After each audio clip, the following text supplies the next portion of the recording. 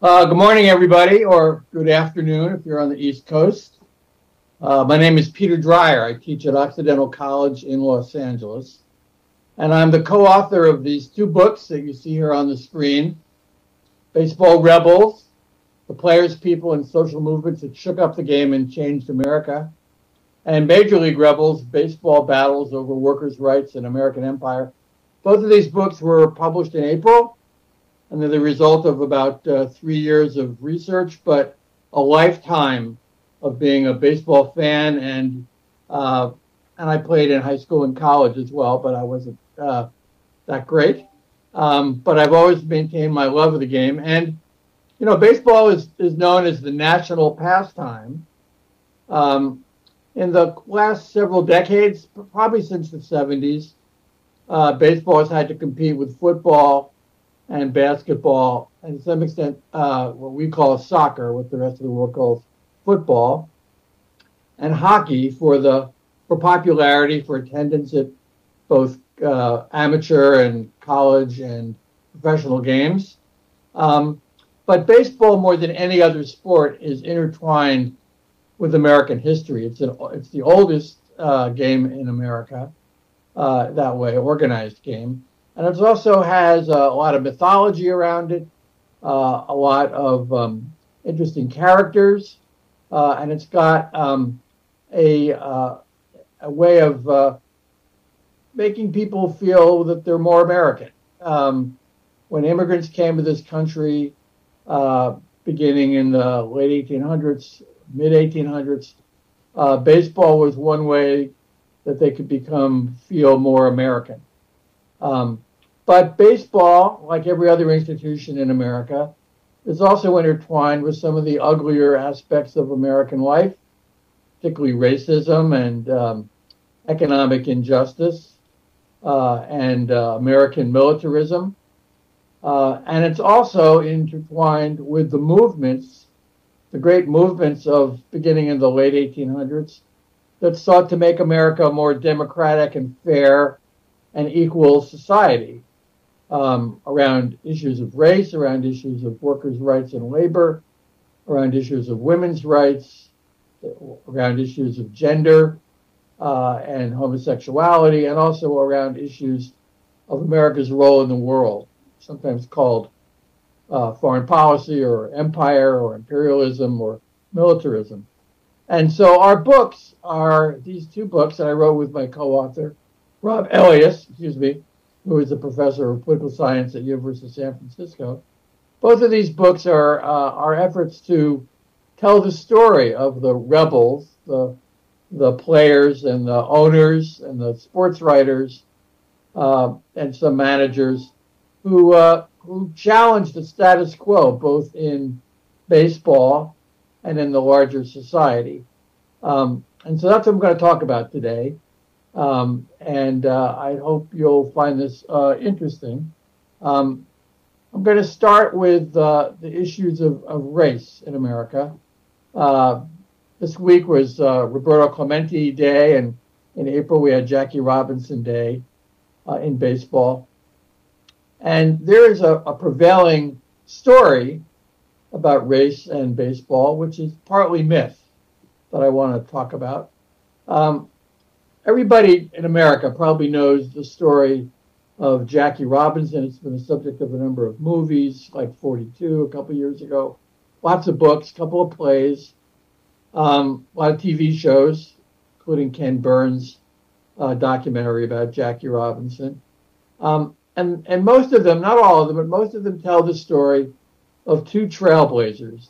Jackie Robinson, the great athlete with an enormous amount of emotional resilience, and Branch Rickey, the owner of the Dodgers, a great political strategist who had to figure out how to help Jackie Robinson overcome those obstacles. So it's a story of these two great men. And it's partly true, but it's also partly not true. And I want to tell that story, the not true story, about what really happened to break down the racial segregation in American baseball. Jackie Robinson came on the scene for the Dodgers in 1947. But back after the Civil War and during the Civil War, there were a generation of black leaders in America, one of whom was this guy named Octavius Catto, who were active in trying to bring about more equal rights for former slaves and slaves themselves. They were abolitionists. He was a real Renaissance man. He lived in Philadelphia, and he was a pioneer in the battle for racial integration, for education for African Americans, getting voting rights for African Americans in Philadelphia. But for the purposes of this, of our book and this talk, he was also the founder and the captain and the star player of a black baseball team called the Black Pythians. They were mostly comprised of reasonably educated African Americans in Philadelphia, and they played other black teams. And while he was engaged in politics and doing what he could to address issues of abolition, Cato was also somebody who used baseball to try to promote more equal rights and civil rights. They were a great team, and after the 1867 season in Philadelphia, Cato petitioned the Pennsylvania chapter of the National Association of Baseball Players, which was one of the first leagues, organized leagues, to allow the Pythians to join the league. And they wouldn't even give them a hearing. So despite the fact that they were a great team, they weren't allowed to play in the white league. They weren't even voted. 265 white teams were allowed into that league, but not the Pythians. But he didn't give up, and he kept trying to get white teams to play the Pythians to see how they would size up against the better white teams. And he actually was successful in that, and he arranged for his team to play, attracted a lot of white and black fans to come to the games. They won some of the games, they lost some of the games, but the important point for history was that it was one of the first times where black players were treated, if not as equals, as at least talented enough to be on the same field. And at the time, that was considered a victory. In 1871, 4 years later, Cato was assassinated. There's a painting of that on the right, when he was trying to get people to register to vote for an election, a mayoral election in Philadelphia. So he was a martyr to the cause of black rights, but he saw baseball as an avenue, as a vehicle for giving black people in America pride in themselves and helping to educate white people that blacks were equal in both their baseball talents and in other ways as well. And there were black players, even though Jackie Robinson is often called the first black player in the major leagues. There were black players in professional, what we now call Major League Baseball, wasn't called that back then. And one of them was Fleetwood Walker. He was a catcher, the first black ball player in what we now call the major leagues in the 1880s, before the Jim Crow system enveloped baseball. And after his career was over, which I'll mention in a second, he became a black activist in civil rights in the late 1800s. He was an inventor of both artillery equipment and film, and he opened an opera house, and he was an impresario, he was an entrepreneur. So that's Fleetwood Walker on the left. On the right, in the middle, is a guy named Bud Fowler, who played on a number of teams. He actually grew up in Cooperstown, New York, of all places, where baseball was allegedly, but mythically, invented by Andrew Doubleday. And he played on a number of all-white teams until the segregation entered baseball. And just last year, he was inducted into the Baseball Hall of Fame.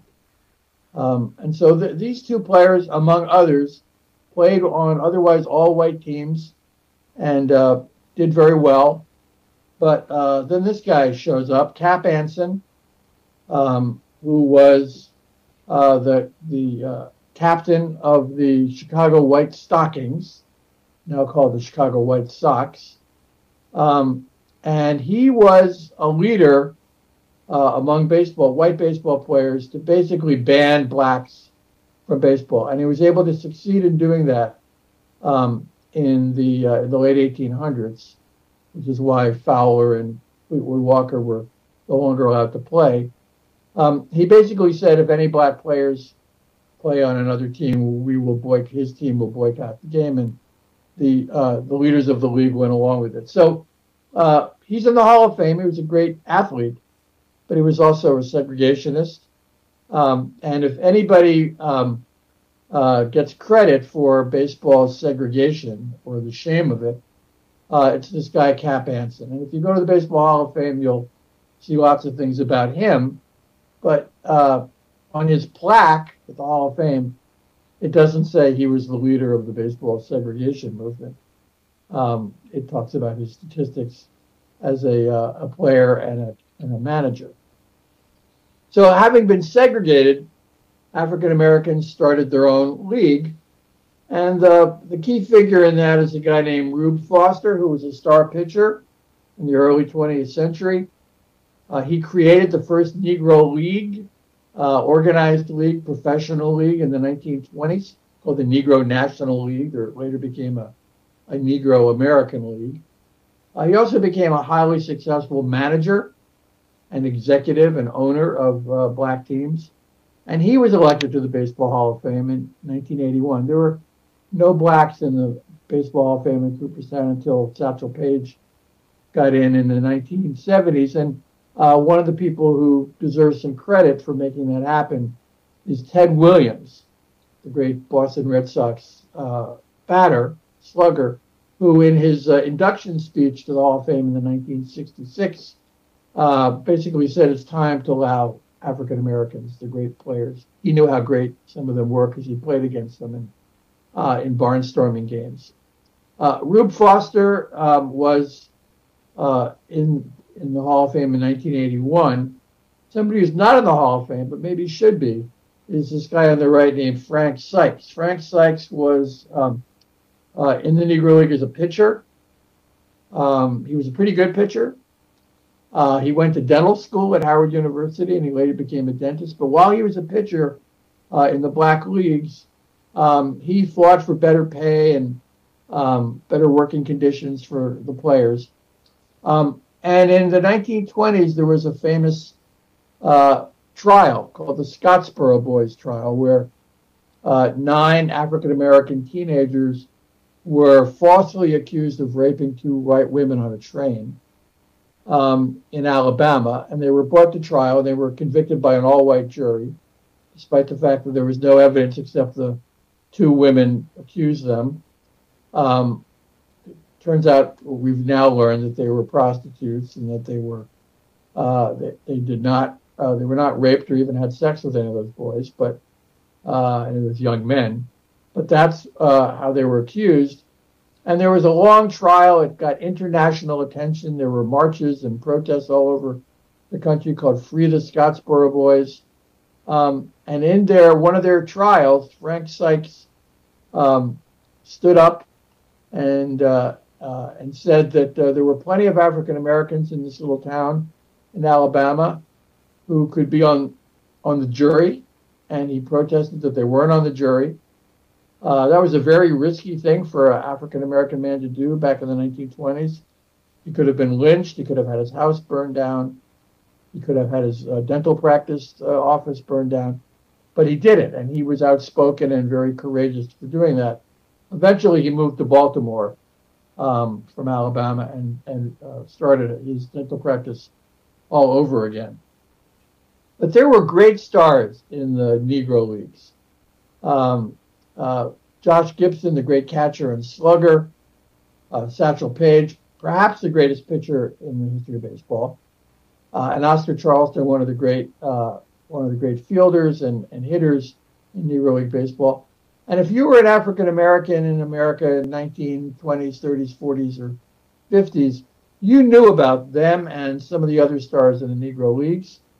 But if you were a white American and you were reading the mainstream white newspapers, you probably didn't hear about these athletes unless they came to your hometown and played in an exhibition game against your local semi-pro team or even a team of white all-stars, which they often did, and usually beat them, usually beat the major league white players in these exhibition games.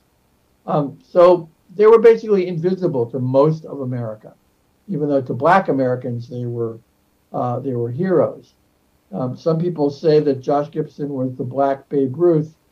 Other people say that Babe Ruth was the white Josh Gibson. He was that good.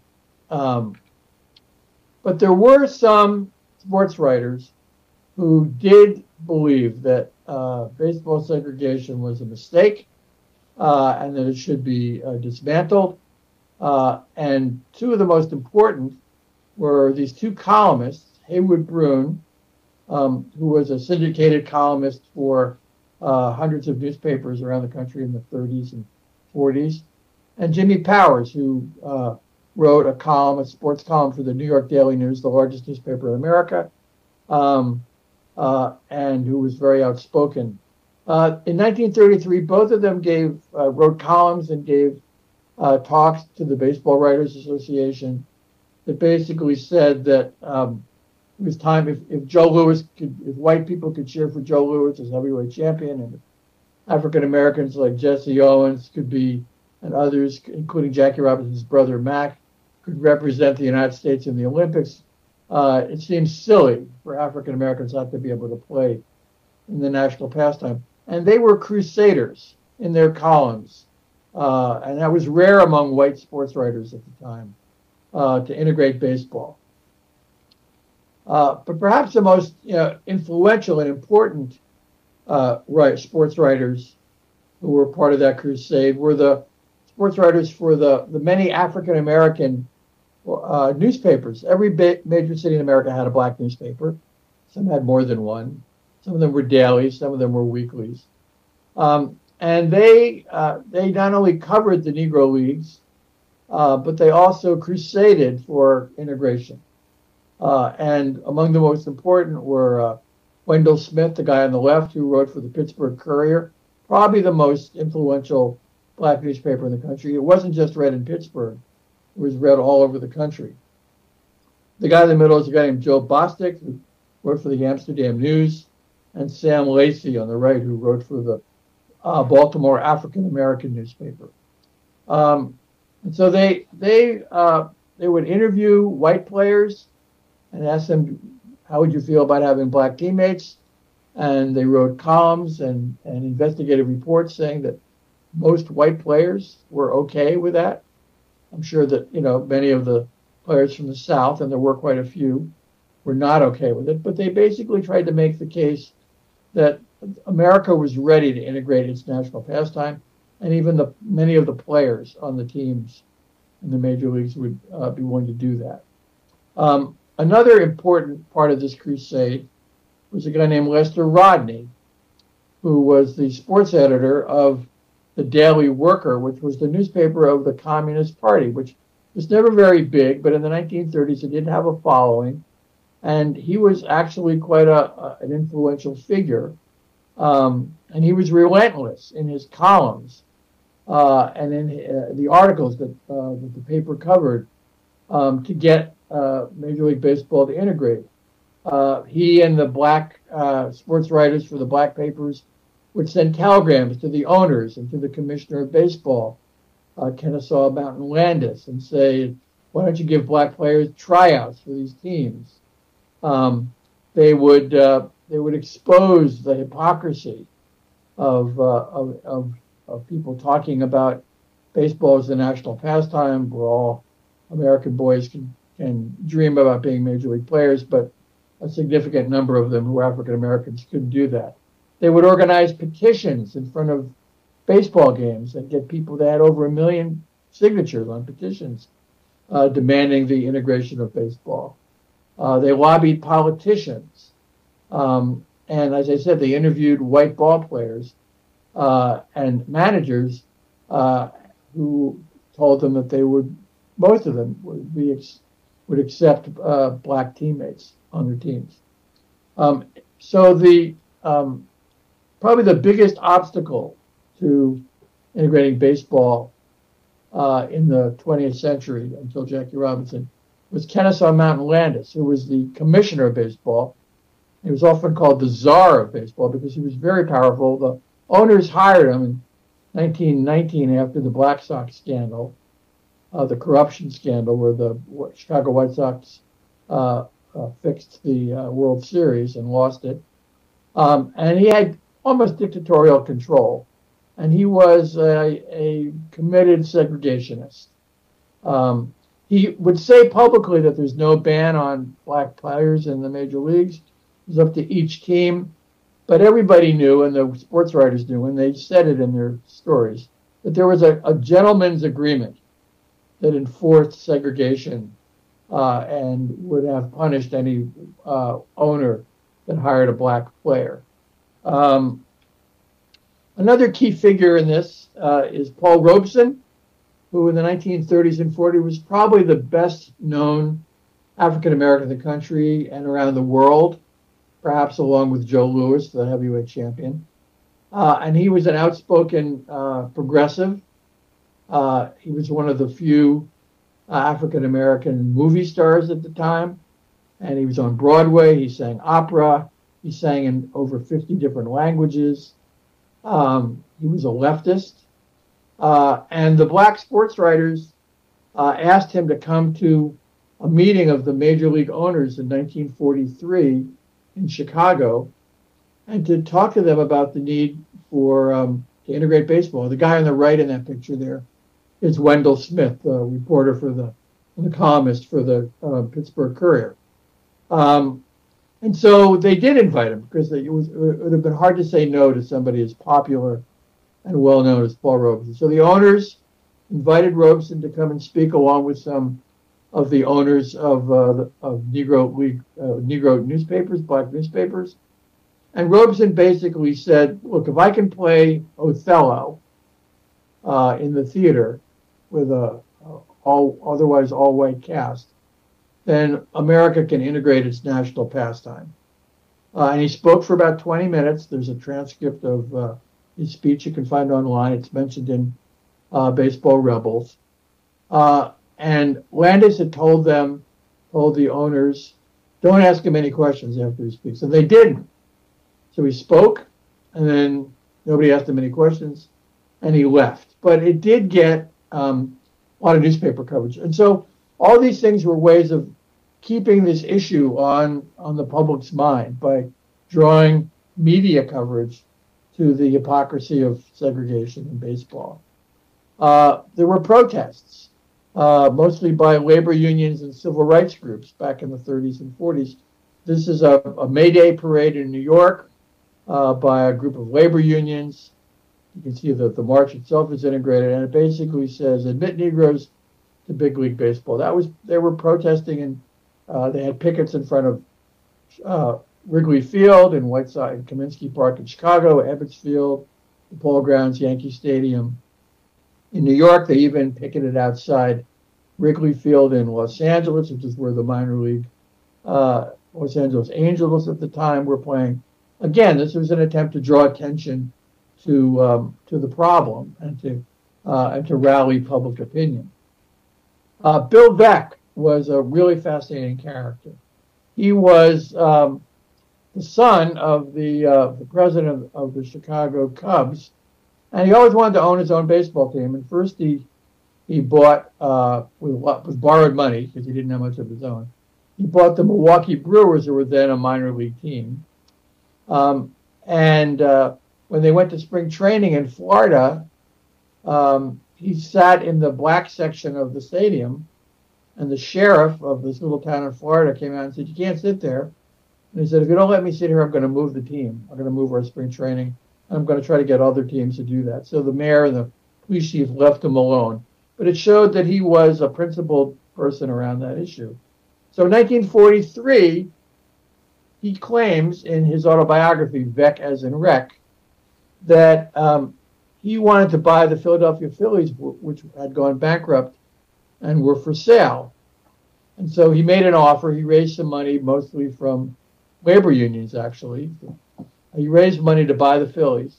And his plan was to integrate the team and be the first team in the major leagues to have black players from the Negro Leagues.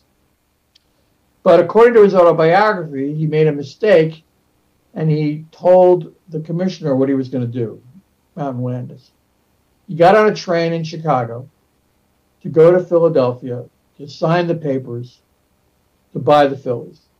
And by the time he got to Philadelphia, Commissioner Landis had already talked to the owner of the Phillies and arranged for someone else to buy the team. And so Bill Veeck did not get the chance to be the role that Branch Rickey now is famous for, the person that integrated Major League Baseball. Now, is this story true? I said it was in his autobiography. There's some dispute about whether it's true. Probably the leading baseball historian of our age, a guy named Jules Teigel, looked at the evidence and said he thought it was true. But it's still controversial because Bill Veeck was known to exaggerate about his own life. But there were other people who were fighting this fight as well. The Chicago White Sox during World War II used to train at a park in Pasadena, California, which is where I'm talking right now. It's my home. In Brookside Park, and there you see the spring training. And there was a lot of agitation to get the White Sox from people in Pasadena and other places to integrate. And so reluctantly, the White Sox allowed two people who grew up in Pasadena to go to a tryout at the White Sox at Brookside Park. One of them was Jackie Robinson, who was just graduated, who just finished UCLA, and Nate Moreland, who was a college student in Pasadena, and who was a great baseball player. So they had a tryout, didn't get much media publicity. This is a story in the Pittsburgh Courier, black paper. Didn't get any publicity in the white newspapers. They kept it quiet. Apparently they did very well. Jimmy Dykes, the manager of the White Sox, said that that Robinson would be a great star if he was able to play in the major leagues. But they never heard from the team again once they had the tryout. Something happened very similar in 1945. Isidore Muchnick, the guy on the left, was a left-wing city council member in Boston. In Boston, they had rules that said you need a permit if you're going to open your business on Sunday and sell liquor on Sunday. And so he threatened the owner of the Boston Red Sox, a guy named Tom Yawkey, that if you don't at least give some black players a tryout, I'm going to make sure that the city council withholds your permit to play baseball on Sunday, which of course was the day of the biggest attendance for the Red Sox and every other team. And so again, reluctantly, the Red Sox held a tryout at Fenway Park, and with the help of Wendell Smith, they identified 3 players that they wanted to try out, or they reluctantly tried out. Sam Jethro, Jackie Robinson, and Marvin Williams, who were all in the Negro Leagues at the time. Same thing happened. They had a tryout. They all did pretty well, but Jackie Robinson really did extremely well during the tryout. And the hitting coach of the Red Sox also said he could do very well in the major leagues. They had the tryout, and they never heard from them again, although Robinson became very friendly with Muchnick for the rest of his life. So think about this. The Red Sox were the last team to have a black player in 1959 because the owner, Tom Yawkey, was one of the stronger racists among the owners in baseball. But they could have been the team that first integrated if they had followed up with this tryout in 1945. But it took another 2 years before that actually happened when the Dodgers hired Jackie Robinson in 1947.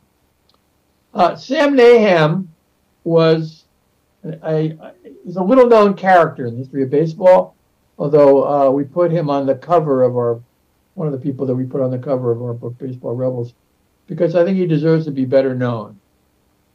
He was a Jew from a Syrian background, grew up in Brooklyn, New York.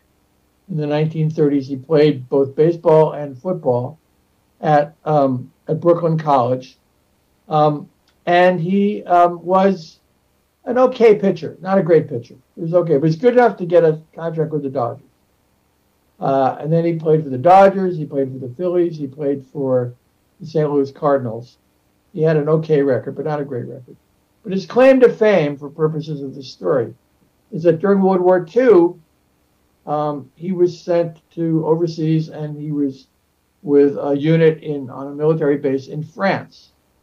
And after the Germans surrendered in 1946, the military bases all had baseball teams, and they wound up playing a European World Series, lots of games that attracted 10,000, 30,000 people to their games. And Sam Nahum was asked to organize a team on his military base in France, in a little town called Ois, which is what's on their uniform. So we did that. Most of the members of his team were minor league players. There was he and another major league player on the team. A lot of them had been in college. Some had played semi-pro. But he did something very unusual and courageous. At the time, the military in American military was racially segregated, and so were its baseball teams. But Sam Nahum, who had been a radical in college and continued to be a radical and believed in integration, he insisted that there be black players on his team, and he recruited 2 Negro League stars who were stationed in France. One of them was Willard Brown, who got into the Hall of Fame later in life, never played 1 year in the majors, and Leon Day, a pitcher for the Newark Eagles, Negro League team, and they did really well. They were 17-1, and they got into the World Series. And the team they were playing was General Patton's team, called the Red Circlers, and they had 7 or 8 major league players on the team. But despite that, in a 5-game World Series played in France and in Germany, Sam Nahum's team beat General Patton's team with an integrated team. And one of the more interesting sidelights to that is that the final game of the Military World Series, where Sam Nahum pitched and his team won the World Series, was played in Nuremberg Stadium in Nuremberg, Germany, which was the site of many of Hitler's Nazi rallies.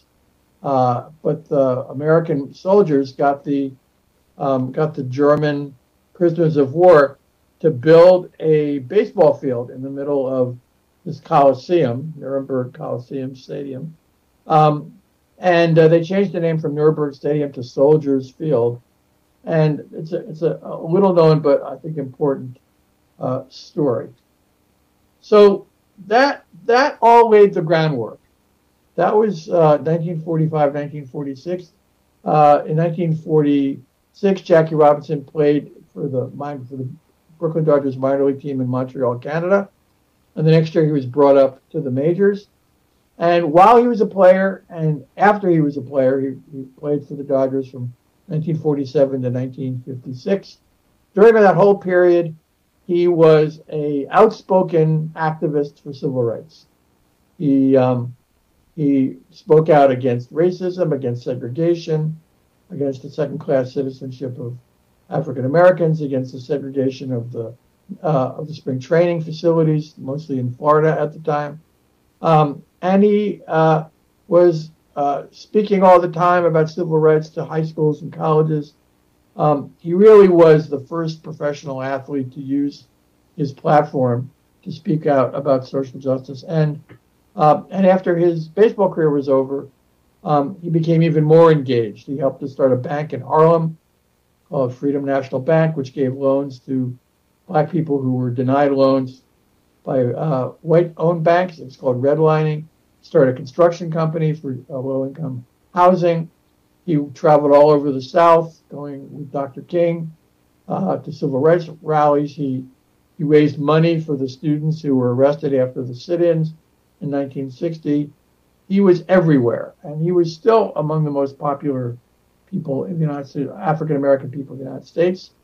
Politicians wanted his endorsement. He was very well known, but he was willing to be controversial for the sake of integration. And he lived a remarkable but short life, and he died at the age of 53 of both diabetes and a heart condition. The final story I want to tell about integration took place in 1968, and it involves two people who have been in the news in the last couple of days. Roberto Clemente, because it was Roberto Clemente Day on September 15th, and Maury Wills, the great Dodger base stealer who died yesterday. Dr. King was assassinated in Memphis on April 4th, 1968. That was the last day of spring training for Major League Baseball. And the commissioner of baseball, William Eckert, said teams can decide for themselves whether they want to play on the day of Dr. King's funeral. Almost every other sport at the time, including racehorseing and hockey, canceled their games to honor Dr. King, but not baseball. So it was up to each team. And these headlines, baseball postpones traditional openers, makes it sound like baseball postponed their games willingly, but that isn't the truth. The headline on the right is the truth. Negro Pirates won't play at Houston on Monday. That story is the story of Maury Wills, who then was an infielder for the Pirates, Roberto Clemente, the first Latino superstar, Don Clendenin, who had been friendly with Martin Luther King's family in Atlanta when he was growing up, and Dave Wickersham, a white pitcher for the Pirates. They called Wills and Clemente and Clendenin called a meeting of their black teammates. There were more black players on the Pirates than any other team, and they said, we're not going to play the day of and the day before Dr. King's funeral. They were supposed to play in Houston on those days, and they told the owner of the Pirates and the GM, general manager, we're not going to play. And then they called a meeting of their white teammates, and they unanimously agreed that they would not play on on Martin Luther King's funeral day or the day before to honor him. And that idea spread throughout Major League Baseball, and eventually every team had a similar meeting, and they all agreed, not always unanimously, but they agreed they weren't going to play on those days. And the owners were furious, but there's nothing they could do about it. And that was, in effect, a wildcat strike. It wasn't a strike over wages or working conditions or pensions. It was a strike over racial justice. And it's everybody says the first baseball strike was 1972, but in fact that was a strike over justice, over racial justice. And that leads to the next topic, which I'll go through very quickly, which is, we just came through a lockout of Major League Baseball. The owners refused to play the games while they were negotiating a contract with the Baseball Players Union. We sort of take it for granted now that there is a Baseball Players Union, but that wasn't always true. And now, as of last week, there will be a minor league players union, which is something I'll mention in a second. So there were labor wars, and baseball was founded and grew in the 1870s and 1880s and 1890s, which was a period in American history called the Gilded Age. A lot of titans, corporate titans, the Carnegies, the Rockefellers, the Fricks, owned a lot of companies. They were the wealthiest people in the world at the time, and including J.P. Morgan, the owner of the largest bank in the company. And these big corporations were sort of riding roughshod over both consumers and over their workers. And that was also true in baseball. The first owners of these major league teams thought of themselves or acted like robber barons in baseball. And the players didn't like that. very often the owners would cut their pay in the middle of the season, or they'd make them pay for their uniforms, or they would make them pay for their own meals or their own hotels, and they were treated very shabbily. And so in the 1880s, this guy John Montgomery Ward, who was not only on the New York Giants baseball team, he was an attorney. He later became a championship golfer. And in 1885, he started the first union of professional athletes called the Brotherhood of Baseball Players in 1885 to challenge what he considered to be the exploitation by owners who suppressed their wages and made them sort of slaves to their team through the reserve clause, which said they could be traded without their consent, and they can't bargain with other teams to get a better contract. So Ward was kind of the Moses that led the baseball players out of slavery. At least that's what he hoped to do through a union. And he had help. In the book Major League Rebels, we talk about some of his co-conspirators, Jim O'Rourke, Tim O'Keefe, Mark Baldwin. And they were all influenced by what was going on at the time in America, which was the rise of the labor movement and strikes and protests. And they absorbed that in the larger culture. And they also gave their support as celebrities to some of the strikes that were going on. Mark Baldwin was a supporter of the Homestead strike outside Pittsburgh, which is where he grew up. And so they even started their own baseball players league when the owners wouldn't negotiate a contract. They started their own league called the Players League. It only lasted a year, but it was their way of saying that we are going to control our own destiny. They couldn't afford really to start their own league without outside investors, and eventually the owners of Major League Baseball got to those outside investors and got them to disinvest. I'm going to skip a few things. Danny Gardella was a player for the New York Giants who sued Major League Baseball over the right to be whether he could be traded or not. He played in Mexico for a couple years in the Mexican League for twice or three times the salary he got for the Giants. But he wanted to come back to the United States and play, and Major League Baseball had imposed a prohibition on anybody who played in Mexico to come back and play in the American or National League. So he sued, but he couldn't afford to keep paying a lawyer. So he settled. The Major League commissioner settled with him, and he won quite a bit of money, but he didn't set a precedent because it never actually got ruled on in court. Sandy Koufax and Don Drysdale went on strike in the mid-'60s to get a better contract. They refused to play during spring training, and that opened the eyes of lots of other players who weren't as big as stars as Koufax and Drysdale. Some of the other players who thought it was time to have a union in Major League Baseball were Robin Roberts and Jim Bunning, two all-star pitchers, and they recruited Marvin Miller to be the first executive director of the Major League Baseball Players Association. That players union had existed in the 50s, but it didn't have any staff, didn't have any money, and it was a paper tiger. And it was under Miller that the first collective bargaining agreement in professional sports was concluded. He got better salaries and working conditions and healthcare benefits through educating and organizing the players in the 1960s and 70s.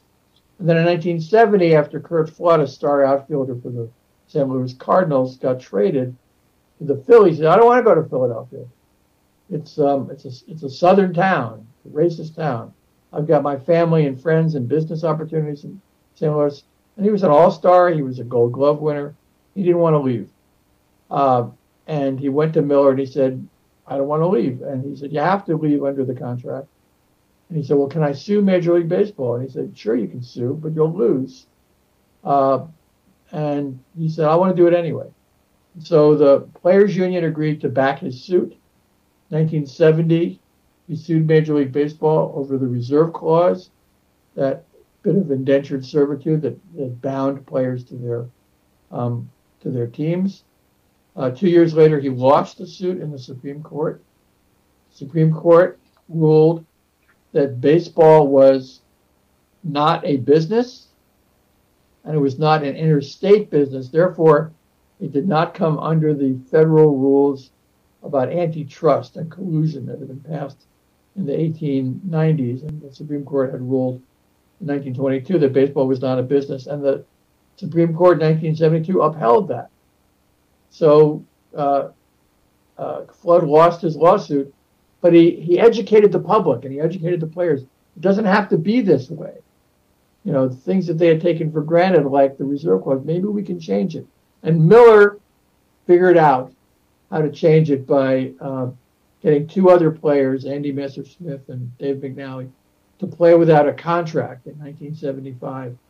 And then at the end of the year, basically said, well, we don't have a contract, so we are now free agents. And an arbitrator, an outside arbitrator, ruled in favor of the players, and that's how the reserve clause, that form of indentured slavery, got overturned.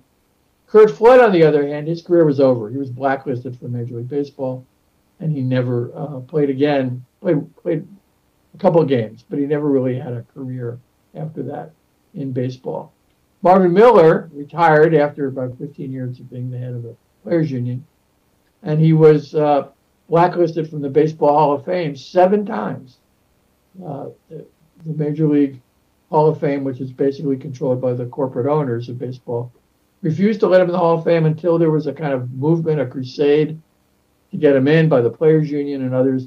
And eventually in 2019, on the 8th try, after he had already been dead for 6 years, the Hall of Fame let him in.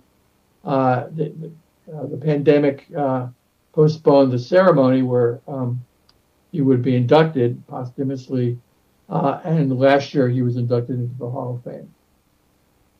But in the last literally month, there's been a whole nother story and a whole other wave of unionizing by minor league players, and that's because a number of minor leaguers formed an organization called Advocates for Minor Leaguers, included some former major leaguers. Most people don't know that minor leaguers have poverty pay, about $20,000 a year, terrible housing conditions. Many have mental health problems because of the conditions. So this article in ESPN last year was, helped to raise awareness. But in 2014, 40 minor league players sued Major League Baseball for violating federal minimum wage laws. They get less than minimum wage, actually. And that got them angry, and they organized. And eventually, earlier this year, they won that suit in July, and Major League Baseball agreed to settle for $185 million to the minor league players. That gave the players a sense, we can win, we can do this. And so the Major League Baseball Union agreed to organize them back in last year, but it didn't get any media attention until a couple of weeks ago. They joined the AFL-CIO, the National Labor Movement. They began talking to players all over the country. There's about 5,000 minor leaguers on 120 teams around the country. And last week, they won. The Major League Baseball agreed to accept the Players Association as the representative and bargaining agent of the 5,000 minor leaguers. Part of our book is about the role that women have played in baseball. I'm not going to go through a lot of detail about that, except to say that women have always played baseball. I don't mean softball, I mean baseball. Alta Weiss, Lizzie Murphy were two of the great women players against all-male teams in the early 1900s. The woman on the right, Jackie Mitchell, played for a minor league team called the Chattanooga Lookouts in Tennessee. In an exhibition game, she struck out Babe Ruth and Lou Gehrig, who were quite embarrassed by that. As soon as she did that, and it got a lot of headlines, Commissioner Landis made a ruling that women could no longer play on minor league teams, even though she was the only one at the time. There was the All-American Girls Baseball League, which has been made famous by the film, 1992 film, A League of Their Own. Helen Callahan was one of the star players that story in the movie was based on her and her sister, who were two players in the All American Girls Baseball League. Her son, Casey Candell, is now the bench coach for the Toronto Blue Jays. He was a major leaguer on 3 different teams in the 70s and 80s. Gina Davis played one of the characters of the sisters, based not entirely a true story, but based on a true story. Lots of stars. The teams played from 1943 until about 1954. There were about 600 women that played in that league. Many of them were gay, and the movie, The League of Their Own, did not talk about that, but they did. Some of them did come out of the closet after their playing careers were over, or in their obituaries it mentioned that they were living with their partner. We talk about that in our book, Baseball Rebels. There were 3 black women that played in the Negro Leagues. That story is told in the new Amazon, it's told a little bit in the new Amazon TV series, also called A League of Their Own, which came out last month. Tony Stone, Mamie Johnson, and Connie Morgan were the models for the black pitcher called Max in that TV series. Little League Baseball refused to let girls play until some of them did play by cutting their hair and so forth. But when they were found out, they were kicked off the teams. But eventually, as a result of the women's movement and Title IX and growing awareness, more Little League players, more women, more girls got to play in the Little League. They had to sue in some cases to get access to the Little League games. Renee Davis was a Little League pitcher who played in the Little League World Series, and she was the first Little League player to be on the cover of Sports Illustrated. And she now plays softball for a college team.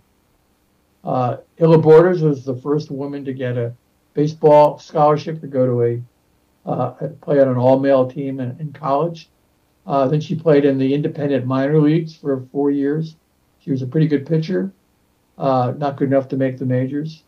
And she was quite a heroic figure. She wrote a book about her experiences as well. And again, this movie that came out, this TV series, 7-part series, that came out a couple months ago, a month and a half ago, tells 2 stories that weren't told in the original League of Their Own. One is about the sexuality, the number of lesbians, and how they were in the closet because the teams wanted the players to be all-American girls. They didn't want them to be known as lesbians. You know, we don't know how many were lesbians, but many of them were. And the story about the racism. There were no black players ever in the All-American Girls Professional Baseball League. There are now black and women sports writers. Claire Smith for the New York Times was a woman umpire in the minor leagues who sued because she wasn't permitted to play in the major leagues. Pam Postuma. There's now a major league coach, and there's on-field coach, and there's there's strengthening coaches in the majors. Kelsey Whitmore is now a pitcher and outfielder for the minor league Staten Island Ferry Hawks. And she played in Cal State Fullerton. Again, she's playing baseball, not softball. There's now a woman general manager and a minor league manager in Tampa, who's a woman. There have been 20,000 players in the major leagues since 1900. None of them have ever come out as gay, but 2 of them came out as gay after their careers were over. Glenn Burke and Billie Bean, they both wrote books about it. Glenn Burke died of AIDS, a kind of sordid and tragic story. Billie Bean was hired by Major League Baseball to be a vice president for inclusion and diversity, and he still has that job.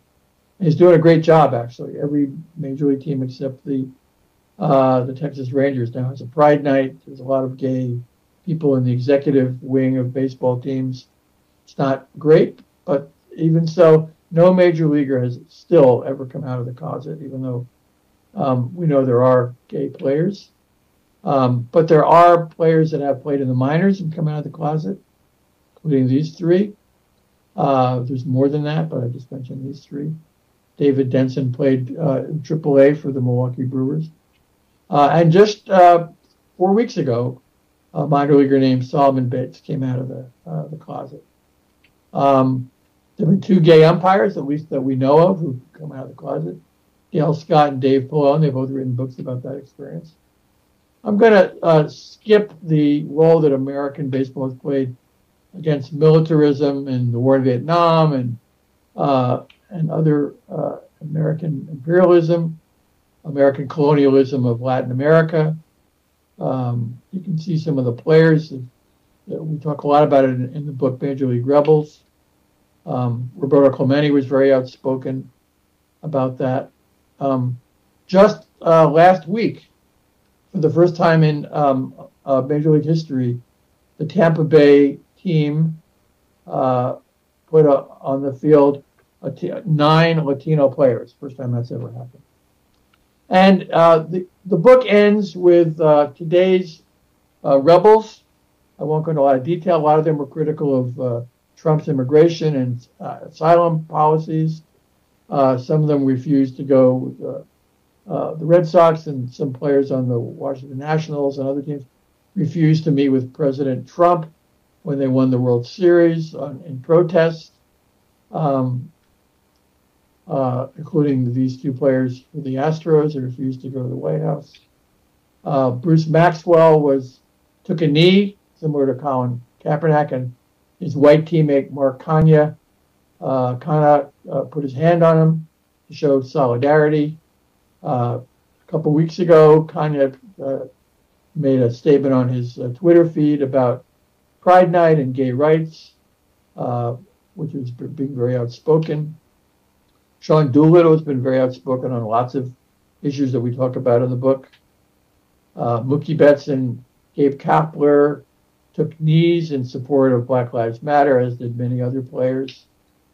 And finally, the one remaining issue in Major League Baseball that I think needs to be addressed are the sweatshop conditions in the factory in Costa Rica, where all 1.2 million baseballs that are used in Major League Baseball are manufactured. You can see a picture of the factory right there. The workers get serious physical problems, carpal tunnel syndrome. It's very tough to sew a baseball, and they do have to do it under enormous pressure and speed. A couple of years ago, Major League Baseball bought a quarter interest in the Rawlings company, and therefore Major League Baseball, there are 30 teams, 25 of them are billionaires. Major League Baseball owns a sweatshop in Costa Rica. And it wouldn't cost them very much money to improve the working conditions, to improve the pay, and to make it easier for these workers to improve their lives. And hopefully the Players Association and others will draw attention to this real tragedy and abuse that still hovers over Major League Baseball. And we talk about that in some detail in our book. So I would like to thank you for your attention. And feel free, if you have any questions, to email me. My name is Peter Dreier. You can look up my name, and I teach at Occidental College in Los Angeles, where you can find my email address. I'd like to thank the archives for doing this. It's very generous of them. I've been a big fan of the archives for many years. I've used the archives at the Presidential Library in Austin, Texas, the LBJ Library, when I was doing some research. It's been a real privilege to work with the archives on making this presentation, and I appreciate your attention. And if you're interested in following up and learning more about the things I raised in this talk, I hope you'll buy the 2 books, Baseball Rebels and Major League Rebels. So thank you very much. It's been a pleasure.